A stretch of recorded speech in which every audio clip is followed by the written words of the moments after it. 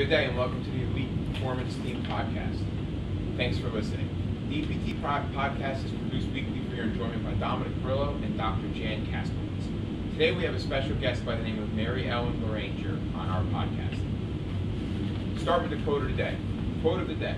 So many people spend their health gaining wealth and then spend their wealth trying to regain their health.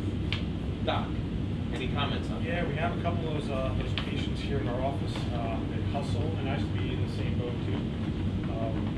Been in this practice for 6 years, and due to some family circumstances, I was working like 7 days a week from like October through probably the end of April for like 3 years. So I was pulling 7 days a week for about 6 months. And then, yeah, financially it was great, that was creating some independence, which, I'm not going to say it was a bad idea, but at the same time, physically healthy, I was still good, but my mental health was, oh boy, my anxiety was going through the roof, because I was basically building this neurological loop, like I gotta be in the office, I gotta gotta have people come in, to the point where I would finish my 6-month stint, literally working every day, and then try to enjoy summer, where I basically trained my brain, like I gotta be in the office. So when I wasn't able to relax. So this year I had some clients and some patients reach out to me, and they're like, yeah, let me know when you have Saturday hours again. And I'm like, I'm never working a Saturday again. My Saturdays will be doing workshops. My Saturdays will be hanging out with Dom doing workshops. We're gonna be doing some cycling stuff. We're all about to do some snowshoeing and stuff when it snows, and hanging out with my wife, hanging out with my niece, my nephew, go and see their sporting events. That's the thing. So you could go ahead and work as hard as you can and gain all this wealth or whatever you're trying to gain. But once your health starts getting affected, it's the most difficult thing to ever get back is your health. Gaining a couple pounds is one thing, but once you start having cardiovascular issues, that's extremely difficult to get out of, especially if you have other things, other priorities as well. How about yourself, Mary? Do you have any experience with overworking and oh my God. too much and not focusing on yourself? Absolutely. Well, first of all, thank you so much for having me here today. I'm not sure I can even comment on anything because I'm in these amazing recovery boots and just loving it right about now. But yeah, absolutely. I think it's, look, I recently left a career to kind of do my own business, start my own business, and one of the biggest issues I have is time blocking. I find myself working really from sunup to sundown and not really blocking out those hours to spend with my husband, my kids, my dog, and really just taking time for myself other than my training, which is going on right now. So I love that concept that, yeah, could you work Saturday hours? You definitely could, but quality of life is going to make you a better practitioner. It's going to make you a better it's going to be able to, you're going to be able to service your clients better. So that's what I find too. If you're not carving out that quality time and that time blocking, you're just going to run yourself into a hole, and that's going to serve no one. So I'm not great at that. I definitely have to be better at that, but I am working towards that every single day. Very good. So, tell us a little bit about yourself. Sure. So I just turned 50. And proud of it. I feel amazing. I feel like I'm in my 30s. I am blessed with the most amazing husband in the world, Wayne, who is the love of my life. It's our second marriage, and it took us a while to find each other, but we finally did, and it's the best. We love doing triathlon and Ironman events together, and it's a nice little life that we have. We're also blessed to have 7 kids between us. I have 4, he has 3. My kids range from 21 down to 14, and Wayne has his children from 22 on down to about 18. So we're busy. We're very, very busy, and we have our fur baby named Sarge, which we spend a lot of time with, and he's our training partner. And we have a really great life. We live in Oakland, New Jersey. I grew up in Fairlawn, so I'm a Bergen County girl. I'm a Jersey girl through and through, and just blessed to be here today. Excellent. So, as far as triathlons, tell us some of the triathlons you've done up until this point. Oh my God, so sure. So the whole thing started back, I guess it was in 2010. somebody had asked me to be on a relay team at the Franklin Lakes Whitecock Triathlon. I was a swimmer growing up, and they needed a swimmer for the relay team, and so that's where my journey began. Excuse me, you mean the National World The Championship of Triathlon? That's not the Bergen County National Championships, as it is known. Yes. One of the most competitive races around here. I was just talking about that. It really is true. It still attracts a very tough crowd. But that's how I started, and then I'm a very competitive person by nature, and I said, well, I think I can do the rest of this. I wasn't a runner in any way, shape, or form, and I certainly wasn't a biker.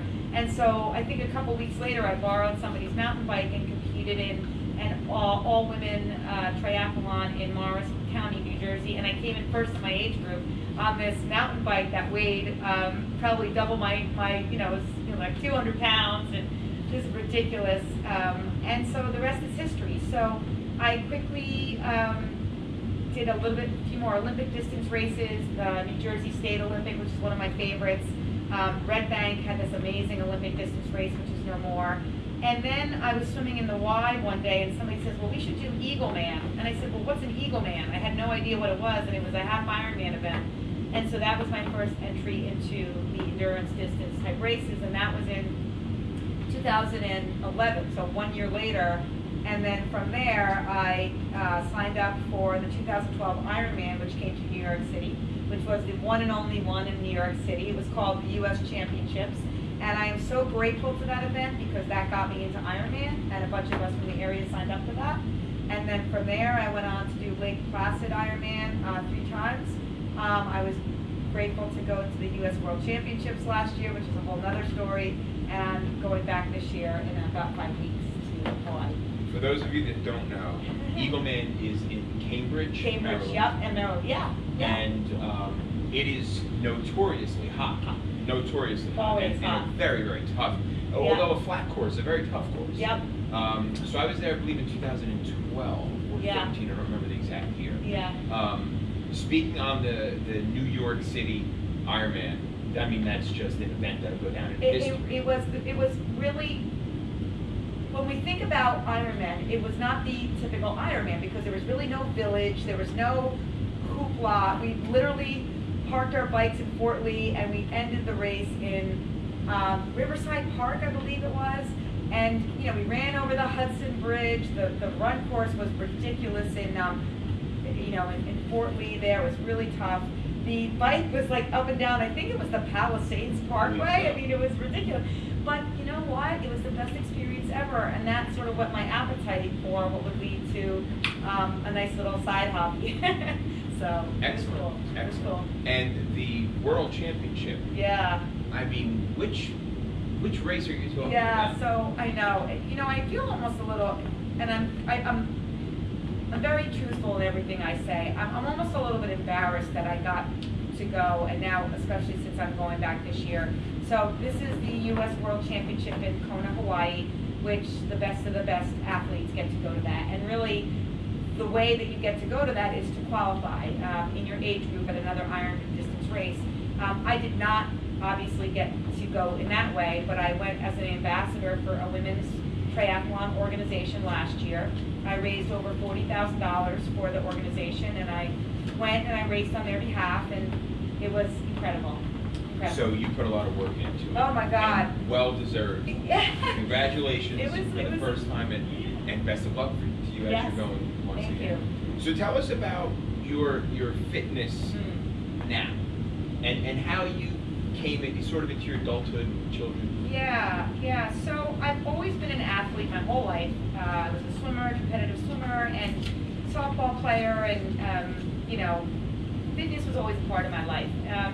And so having kids, I sort of put that on the back burner. And then when my third child was born, I said, well, I need to go start doing something again. And so I simply started by pushing my kids are close together, so I started pushing them in this insanely, ridiculously heavy double stroller up and down the hills where we lived. And because I'm a little nutty, that then led to running with the stroller, and then one thing led to another. I really got the fitness bug, decided to become a group fitness instructor, got certified for that. And it was something I could do when my kids were little, when I was home with them, so I did that on the side. And I think fitness and motherhood is essential. I think it made me a better mother because, again, it kind of equipped me with the tools I needed to be a young mom and to deal with the young kids. And then, you know, as they got a little bit older, I was looking for a little bit more, and I started running. I was not a runner. I really don't even consider myself still a runner, but I started parking my car at the bottom of this long hill, and I would run up this hill, and I think it was barely a mile to the gym. And that's how I started running. And then I said, well, I think I can go a little bit further and a little bit further. And then the next thing you know, I'm running the New York City Marathon. So that's how the whole thing started with endurance races. And then my entry into the triathlon world from there. So, very good. Yeah. Very good. Do you look at fitness as a training tool? As a weight loss tool? I used to. And I think that, look, I think exercise and fitness is part of every healthy lifestyle. It has to be. But I think it's more critical for maintaining weight loss. For me, I always exercised, but my nutrition wasn't always as on point. And while I would never miss a swimming, biking, or running, or a weightlifting session, I wasn't the same, I didn't have the same diligence when it came to my food and my nutrition. And so I would oftentimes go out on these long bike rides, but come home and eat the house out.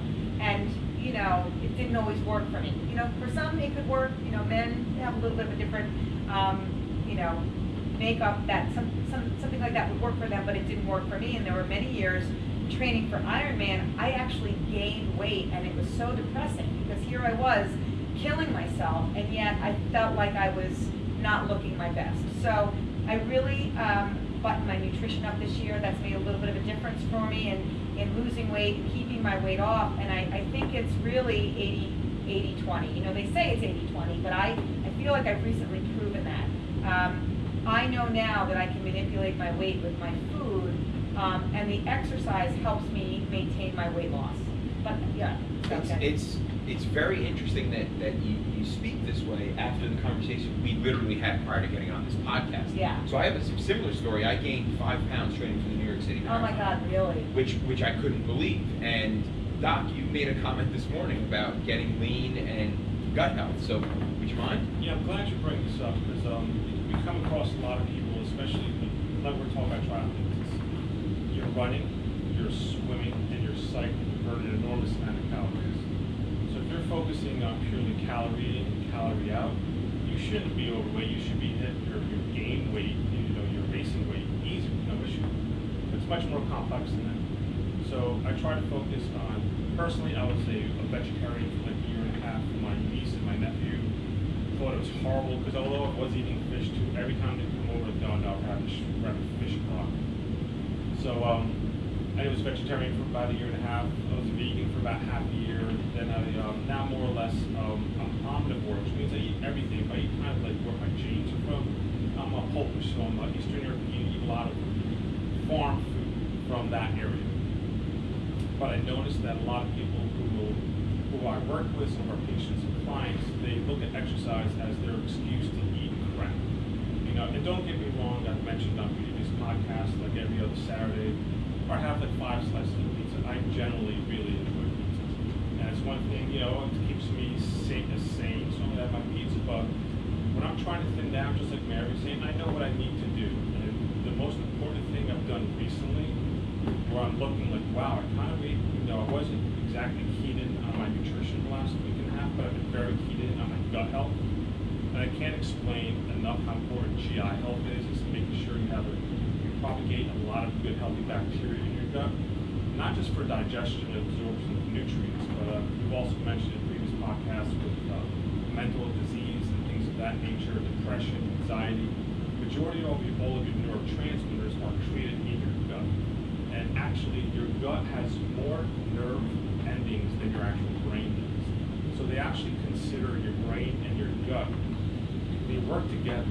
And the other thing that you have to also understand, out of 100% of DNA in your body, only 2% of that DNA is human DNA. The other 98% is other organisms, mostly in your gut.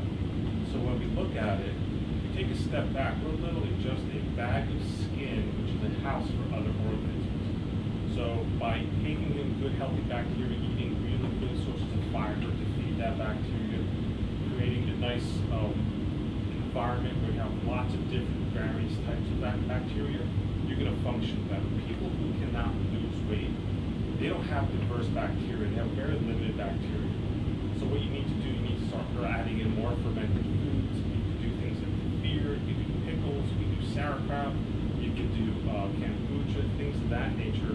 Will go ahead and create an environment and populate your gut with healthy bacteria, making weight loss and cognitive function much more efficient. Doc, thank you so much for that. That's real informative. Thank you. Mary Ellen, Yes. you are busy. Yeah. We know this. You are the starter of the NJTriFirends. Yeah. You work. You have a family. You have kids. Sarge, your dog. Yeah. How do you fit this all in?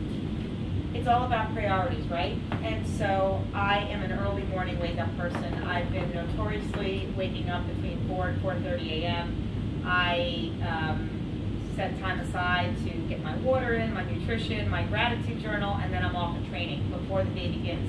For me, that's the only way I can get it done. And when I leave workouts to the end of the day, it often doesn't get done or it gets shortened. And so for me, that's my quality time. I know I can have a really good workout at that point, gets my training in, I can be on point with it. I have the most energy. I'm a morning person. And so I've always done my workouts early morning. If I have to do a 2 a day, sometimes I'll sneak out at lunchtime and do that.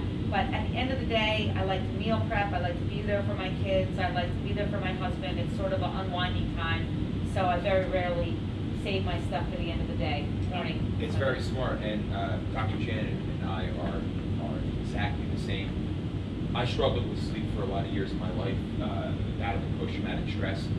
I honestly didn't sleep for several years. So now, if I don't have to wake up, and we start today, I didn't have to be here until 12 o'clock. I set an alarm to get my kids off to school, but if I don't have to, I now take that priority because sleep is definitely important for me. But only because I had that issue for so long in my life. Right. Dr. Jan is up every day by 4:30 a.m. Doc, want to speak on that? Well, it's huge because a lot of times people say, we all have 24 hours in a day.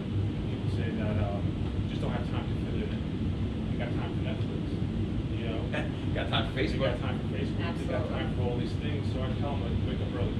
I'm on these Facebook pages for like Morning Miracle, which is a fantastic book.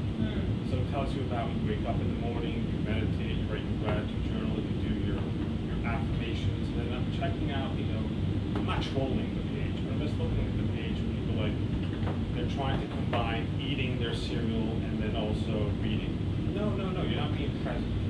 So the only way to be present is to wake your ass up earlier so that you can do all these things and you're not multitasking. Absolutely. Some people are okay with multitasking, but for the majority of the population, humans totally suck at multitasking. You do one thing, you do it well, now you start your other project. When you're doing too many things, I think they said the brain can only focus on 3 tasks. And then throw in there being a mom, being a career, and then also training. The only way to do is to wake up early. Well, I also feel like it sets your intentions for the day. When you can kind of start your day early, have time to yourself, do your gratitude journal, get your goals, you know, do your to-do list, it sort of sets you on a right time frame for the day. And just talking about sleep, I also feel the priority at night too. You know, for example, I was out Saturday night at a girls' night, which I still try to go to. I don't want to be a complete hermit. But it was approaching 10 o'clock and I was literally almost convulsing in fear because I had to wake up to run 18 miles the next day. And I'm thinking, I gotta get out of here. So people know, do not text me after 8:30 at night. I'm usually in bed by 9. I'm in bed before my kids. I have to prioritize sleep because if I'm getting up that early every morning, I have got to get at least 6-7 hours in. And I even sleep till 8 hours sometimes. I feel that, especially as, you know, with the training and as I get older, that is a priority for me to get my sleep. Doc, real quick, recovery with sleep. Can you comment on how important sleep is for recovery? It's absolutely huge. I mean, no need to train hard. Training is good. Training will break your body down, and you want to train to a point where you're forcing your body to go ahead to adapt to a new stress. But if you're not sleeping, there's 2 things that's not occurring. Your body's not going to be able to adapt to that new stress because that's the only time your body heals. That's why I also recommend that when you're sleeping, you want to make sure you're getting quality sleep. It's also a good time to take in some supplements. Prior to going to sleep, I recommend essential amino acids because they provide the building blocks of muscle. I also recommend taking the CBD product because the CBD product, like Floyd's blood milk, what that will do, it down-regulates everything. So down-regulates stress, anxiety, helps you sleep better as well. But the other important thing is, when you sleep, that is the only time your brain gets to clean itself. So they've been showing with studies recently coming out that the majority of people who are coming down with Alzheimer's or dementia, their brain's not cleaning itself because they're not getting enough sleep. I know some people, high-functioning professionals, that only sleep 3 hours a day. I mean, you can do that. There's a very small fragment of the population that can get away with that. But what happens when you sleep, your brain, your cerebral spinal fluid, which is basically envelops your brain and your spine, goes into the crevices of your brain and cleans out this amyloid plaquing which occurs, which is what gives you Alzheimer's. So if you're not getting enough sleep, your brain's not cleaning itself. So you can catch up on your sleep on the weekend, which is fine, but to sleep less than 5 to 6 hours a day, and eventually doing this every single day, and then let's say you did a 23andMe, which is a genetic test, you find out that you have a variant for Alzheimer's, and now you're not sleeping more than 5 hours a day for 15, 20 years. Now you're putting yourself in a position where, oh shit, I'm getting Alzheimer's. And the thing is, it's not basically you're going to suffer through it, but it's the people that need to take care of it who do it. So sleep is huge. Thanks, Doc. Mary Ellen, tell us about your nutrition and how you refuel, especially training for the biggest Ironman event in the entire world. So I didn't always have the best habits. I'm a huge believer now. Again, just going back, I wasn't eating breakfast. I wasn't eating often enough. I wasn't drinking enough water. And especially as an athlete, I would, start my day unfueled, dehydrated, and I was always chasing it. And so I would never think of getting in my car and driving down the block without fuel in the tank. And so why did I think I was any different? So what's changed for me is a lot. So now I'm up early, I'm eating 30 minutes upon waking up, small little meals.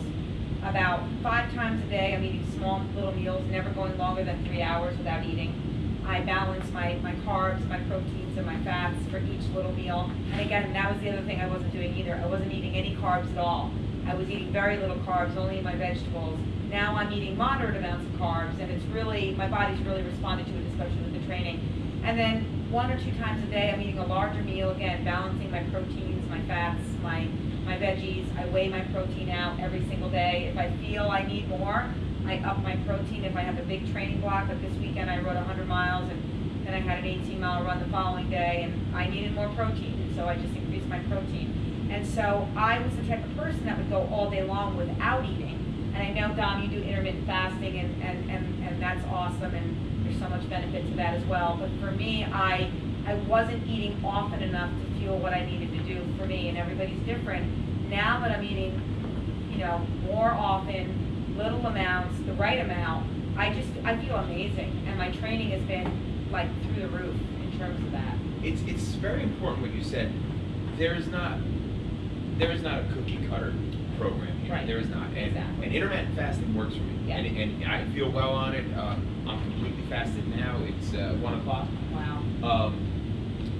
It does not work for everybody, and I'm a firm believer in that. I really am. Did you struggle with any dietary issues throughout your life? Oh my God, how much time do we have? No. Oh God, you name the, and I look at diet now as a 4-letter word, but you name the diet, I did it. I was always chasing something. If you would say to me, Mary Ellen, what were you doing back in 2008? I could name the diet I was on. And the other day I was cleaning out my filing cabinet and the drawer was stuck. I'm like, what is back here? I opened the drawer and it was this big, I don't even know, phone book size of a file folder of all the diets and paperwork and dittos and, oh my gosh, I threw the whole thing in the garbage. So I was really obsessed, and this whole thing sort of started, I guess, back in high school. I was a swimmer, and my coach mentioned an offhanded comment about me, leaning out to get faster, and really the rest is history. It kind of sent me into a downward spiral of really years and years and years of binging and purging that really honestly carried me over into my 40s. And it was just this incredible vicious cycle that really tore my body apart. I'm sure I'm still not recovered from the damage, but you know, I guess it started as a response to my coach. And again, I'm not faulting the coach, it was my reaction to what he had said. But that was a terrible battle. And so one of the things I love doing now with my business is working with these young girls who, a lot of them struggle with the same issues I did, body image issues, and, you know, not knowing portion sizes and beating themselves up and, you know, punishing themselves with food and being good or bad depending on what they ate and associating food being good or bad. And I did that for years. If I went off my quote-unquote diet, I was a bad person. If I stayed on track, I was a good person. And I would really associate the way I looked at myself in terms of that and how closely I was following a plan. And it tore me up for years. So. I like the comment you made about macros, and you were saying weighing your food. Yeah. Sometimes to get extreme results, you have to do extreme things. At first, it felt, does this feel diety? Can I do this for life? Now, it's as part of my day as training and brushing my teeth. You know, in terms of waking up every morning, I down a 16-ounce bottle of cold water. It wakes me up. Water's a part of my day. Weighing my protein is a part of my day. Eating every 2.5 to 3 hours is part of my day. It's just like anything else. What do they say? 21 days to build a habit, 90 days to make it part of your lifestyle, or something along those lines. And it's the truth. You start doing it day after day after day and stay consistent, it just becomes habit and ritual. I don't even think of it as, oh God, I got to take this protein now. It's right, the scale's right next to the stove. 1, 2, 3. It's just, and it just keeps me on track. Tremendous. Doc, any comments on your diet? Yeah, pretty much I try to keep it clean. I do intermittent fasting as well. I don't do as frequently or as strictly as you do. I try to take the majority of my carbs in at the end of the day. So this way, it's true. Anything you do eat will spike your insulin, but I try to eat. First, I try to work out in the morning. Every day I do exercise, which is like movement-based stuff, or do some kettlebell swings and things of that nature. Do some pull-ups, then I get out on the bike and do some actual training. And then when I get back in, I'll have like yogurt with a bunch of, I'll have chia seed in there, flax seed, I'll have broccoli seeds, sprouts in there, pumpkin seeds, macadamia nuts, and then I'll eat probably today I had kale with some chicken and some coconut sauce my wife made. And then later today, that's when I'll have my carbohydrates before I go to sleep. So this way I could top off my glycogen stores, which is the fuel which is in your muscle. My insulin spikes a little bit, so this way it's going to make me sleepier, and then this way, yeah, I'll be sleepier when I need to sleep. And then I'll take my CBD too prior to going to sleep too, so this way I'm really in a good sleep, and then I wake up in the morning, the fuel's topped off, get on the bike and go ride. So I like doing intermittent fasting. The thing is, I'm not dogmatic with what I do. I know a lot, especially like in the there's a new carnivore diet out there where everybody's eating purely just meat. It's very dogmatic, especially like the total counterculture, which is the vegan diet, where everybody's like focused purely on, you know, eating plants. I understand, I love animals, you know, I generally really love animals, but I do believe, you know, everybody has their own thing that works for them. When I was younger, I was a lot bigger, more muscular, I was really into like bodybuilding and things of that nature, so I was eating a lot more frequently. But now, especially with my schedule without work, it's much more convenient for me to just try to go ahead and have 2 to 3, actually maybe a 5 or 6 hour window for eating a good amount of healthy food, and then fasting the rest of the day. But if I was home, it would probably be different. Yeah. Very good. Mary Ellen, tell us about mindset. Yeah. I'm a huge believer in mindset, and I do a lot of Facebook Lives on this. In February, I decided to go live every day and do a journey to gratitude, and every day I went Facebook Live and did a little tip on gratitude. Mindset is just huge, and just for a second, talking about from an athlete perspective, you get to the starting line of a race, and you are feeling confident and feeling good and feeling ready. That's 99.9% of the battle, 110%. Because if you're feeling, I don't know, I mean, so many times I'd be on the shore looking out the water, I'm like, I don't know if I mean, no matter how many races I did, thinking, I don't know if I can do this. I mean, really? So I think mindset is so huge. And, you know, Henry Ford had this saying, if you think you can or you think you can't, you're right. And I just love that. It's really about believing in yourself, and mindset is so important. And I work with so many people today, again, in weight loss or getting on a better eating habits or, you know, balancing out their nutrition. And it's almost to the T, the people who think they can and believe in themselves starting out, it's almost like the scale senses their positivity. Those that say, I don't know, I'm skeptical, I don't think I can do it, because maybe they've tried and failed so many times before and they don't believe in themselves, it's almost like they have a harder time, and their body and mind have a harder time syncing up. But when you charge into something and say, I got this, I can do this, your mind says, all right, let's go do it. I think positivity and mindset in whatever we're doing, and especially as athletes, and again, I just want to say this one thing. For years, I was so not confident riding my bike. I'll remember joining my friends for a Saturday morning bike ride, dreading it the night before. Dreading it! And you know what? It set me up for a shitty ride, excuse my expression, every single Saturday morning where I would throw my bike against the garage when I got home. Now, I look forward to my Saturday rides. I got this. It's all about mindset. I have great Saturday rides, and I enjoy the heck out of it. What's changed? Nothing really, except my mindset. So it's just such a big part of training. Asking, what color is your bike? Oh, it's a pink. It's pink. It's pink. I think it was maybe 2 years ago, maybe even last year. I was riding through Harriman State Park, which is a park that everybody pretty much rides through. And I'm doing pretty good. And then this pink bike with this chick on, they're just passing me up. I'm like, holy crap. And oh then my I'm like, oh my God. And then I came to the office a couple days later, and some disciples asked, how'd your ride go? I'm like, it's great, but I got chicked like really bad, with all due respect. That's so funny. And like, you got chicked by who? I'm like, I don't know, freaking chick in a pink bike just blew up. And they're like, yeah, it's probably married. Oh my gosh, pink makes you fast. No, it's a great bike, and it's my favorite color, so it sort of all comes together. You were just training for the turnaround hobby. Yeah, That's yes. That turnaround is super special, I gotta tell you. That's great. Yeah. That's great. Doc, anything on mindset? Yeah, I totally agree with what Henry Ford said.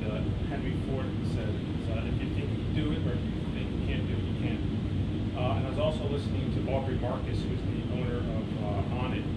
He basically does this thing called the Aubrey Marcus podcast. And today he was actually reading a book, and also with mindset, it's also your identity. So your identity, like my identity as a 21-year-old to like a 30-year-old was like a rock star. I partied hard. You know, I no longer have that identity. And he was talking about fear and how it's totally okay to change your identity to become somebody different. You know, down deep inside, you're going to still be the same person, have the same values, hopefully. But there's no reason why you can't completely change and do what you want to do. So I'm in that transition period now. I'm 45 or 46 in 2 weeks, where I'm like, you know, I hustled a lot, I did a lot of things, I have all this experience for 45 years. Now I got the second half of the movies coming on, which is the second half of my life. I want to take on a different identity. Even this morning, I asked Dominic, where'd you get your tattoo? You know? So now I'm thinking, okay, and I was texting with my niece last night. She's like, you're getting a tattoo? I'm like, yeah, I contemplated it. So now, not that I'm trying to, like, you know, I'm going to make a left turn, but there's other things I want to do. So am I going to be the same guy I was last year? No. I'm constantly, as Tony Robbins says, constant and never-ending improvement. So I'm still going to be the same foundational person. I want to take on a little bit of a different identity. As a personal trainer and mindset, and I've done numerous events, marathons, so on and so forth. So mindset is huge. What I see with clients, and kind of, I guess, going back to what Henry Ford said, the one thing I hate when I hear is this. Well, I'm going to start on October 1st. Yeah. I'm going to wait till the new. Yep. That's right there. Yeah. You're not going to do it. Absolutely. You're setting yourself up for absolute failure. 1,000%. It's the, when I hear it, I almost cringe inside, and I'm like, no, you need to start now, right now, because by October 1st, you're going to be happy you started today. And so that's one thing I see, and I think mindset is absolutely huge. And it goes both ways, right? It goes negative or it goes positive. Absolutely, and along those same lines, I have a huge problem when someone says, well, I'm going to try. I said, hell no, there's no trying. You're doing or you're not doing. That's right. You're doing or you're not doing. You're making a decision to start now, or you're saying you're going to put it off one more day after waiting how long. You got to make a decision, and you got to do more than just try. You're doing or not doing. And along with mindset, I'm going to be very frank here. If you're overweight or whatever issues you have going on, you're making a conscious decision every time you eat. The same way I am making a conscious decision to eat X, so are you, and so is Dr. Jan. Those people are making that decision to eat Y. Right, and then that's what I say, and I love this mantra I have. It's called stop, challenge, and choose, okay? So you're about to make a decision, and you can stop yourself, and then you got to challenge yourself to make a decision. Now, the decision could go one or two ways.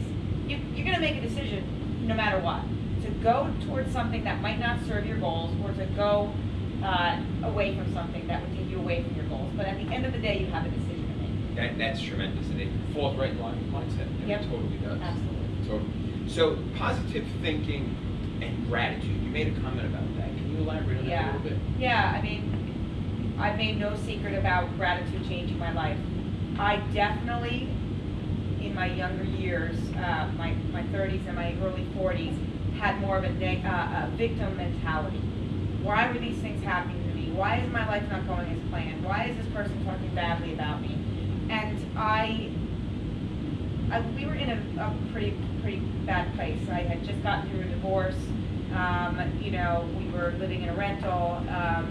You know, money was tight, and really I had nothing to lose and everything to gain. And so one day, my now husband and I, who was my fiance at the time, sat down and read Rhonda Byrne's The Secret, and it changed our life. It changed our life, and it really talked about law of attraction and really instilling gratitude into your daily life. And I really was at a spot where I said, well, what else do I have to lose but be grateful for what I have? And that, once I sort of flipped that script in my mind about being grateful for what I did have while working towards the things I wanted, my whole life opened up. My whole life changed.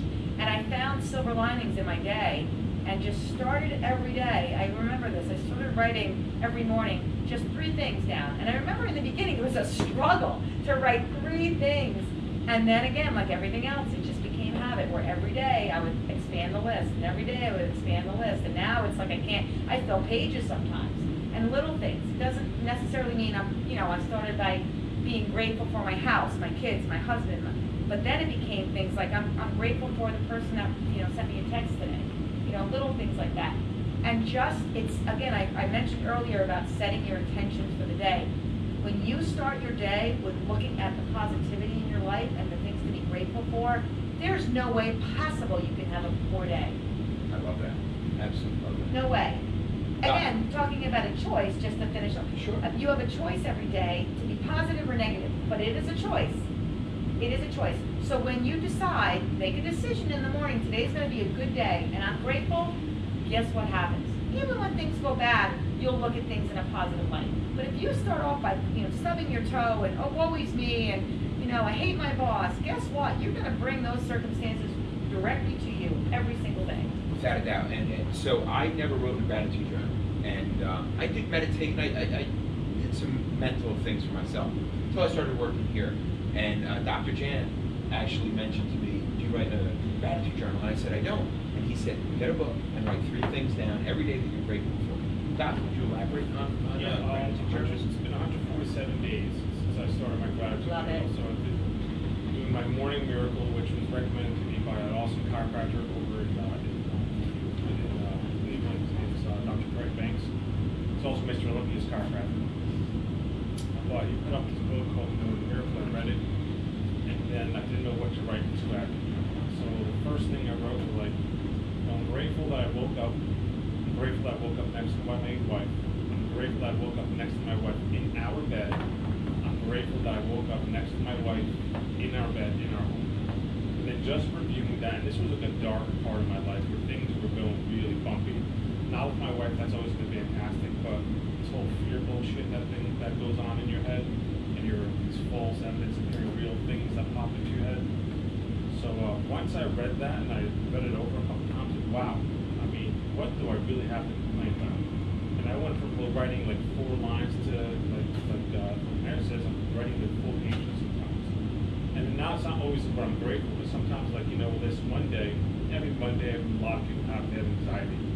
So then yesterday, Monday, I'm like, no anxiety, gonna kick ass. And I just wrote things I'm gonna get done today, and I got all those things done. So you can use the gratitude journal no matter which way you want to use it. The key is just to get some ideas down at the beginning of your day to refocus on your energies and go conquer your day. Carpe diem. Absolutely. Absolutely. In your social media posts, you're always saying the best version of yourself. Yeah. Yeah. Tell us about that. Yeah. I think we all have such unlimited potential, but yet we're afraid to kind of tap into what that is. And so, again, it starts along the lines of every day doing little small things that sort of take you to a higher level, and I like leveling up or living above the line, as I like to call it. So again, sending somebody a note just to wish them well, thinking of anybody that's on your heart, reaching out to them, holding a door, buying the coffee for the guy behind you online, asking someone about their day when, maybe they don't want to talk. Doing little things like that every day add up, okay, to sort of leveling up and living above the line. And I also find that I love to challenge myself, and I like to challenge myself, and I believe in things happening for you, not to you. And when things happen to you, something doesn't go your way, that is when I truly find out what I'm made of and who I really am, and I really grow from that. But so many people are afraid to find out what they're really made of. They kind of sit on the sidelines of their own life. They're afraid to take chances. They're afraid to go for the job that they want. They're afraid to get out of a relationship that maybe doesn't serve them. They're afraid to, try something new because they're just scared of failing. Maybe they failed so many times before, but what people fail to realize is they will truly step into the best versions of themselves when they're challenged a little bit and they're asked to do something that's a little bit scary and fearful. I've found that the times that I've had to make life decisions, I have truly stepped into who I was meant to be. Finding my current husband, saying yes to marrying him, leaving a job, a career that was just not setting my soul on fire anymore, starting my own business, saying yes to Ironman when they tapped me to go to Kona, which I was scared out of my mind to do, and what would people think of me. When I said yes to those opportunities, it changed my life. And I don't regret one decision. I've really become the best version of myself as a result of being scared, but saying yes anyway. That's tremendous. How do you feel about setting goals in life? Essential. We got to know where we're going to set a plan of action. And so every day I write out my goals. I do my gratitude journal. I write out my goals. I write out my daily goals. I write out my monthly goals, and then I also do my 90-day goals. And I review them every single morning. I revise them as necessary. She even has themes for her. I have themes for my goals. Last week. Yes, thank you. My themes, right. So I have my 90-day goals, and I have a theme for every 90 days, every goal. So this 90 days, this is my theme. And then my next quarter goals, I have a different theme. So I'm a task-oriented person. I find that it keeps me on track. What about you guys? Do you guys like to write out your goals? Oh, absolutely. I got my goals for September, and I thoroughly enjoy checking things off. Don, how about you? I'm the same way. Even as silly as making a checklist for the day, Sure. and you get this done. Whether it's going to the bank or the post office. Totally. Organization, planning, this Exactly. Yeah, absolutely. Mariam, biohacking or biooptimization. Yeah. Just tell us what you're doing to keep yourself able to get to the start line of Well, I'll tell you right now, I'm going to be coming here. That's number one. Number two is I'm going to get these recovery boots ASAP because they're killing me, right? They love them. They're the best. Again, this is not an area that I always excel at. And again, I've learned the lesson the hard way. I used to look at things like recovery boots, massage, foam rolling, I don't know, ART as luxuries.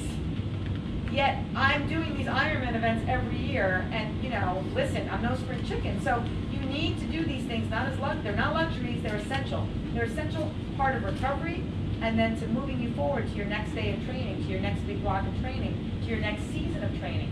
It's critical, and I need to prioritize it more. And so that's one lesson I really learned this year. It's just as essential as your swimming, biking, running, strength training workouts. It's got and nutrition. It's got to be a part of that training block for sure. Doc, can you give us some insight on some biohacking, specifically for let's Sure. try The thing is, you're training harder, so you want to recover faster, so you get back out there. Obviously, you can't push past what the body can actually do, but you can position it in a better way, like wearing these boots. It takes the body naturally anywhere from 24 to 36 hours to push out all this inflammatory waste out of your legs and dump it into your lymph nodes. In the boots, it can take you an hour, hour and a half.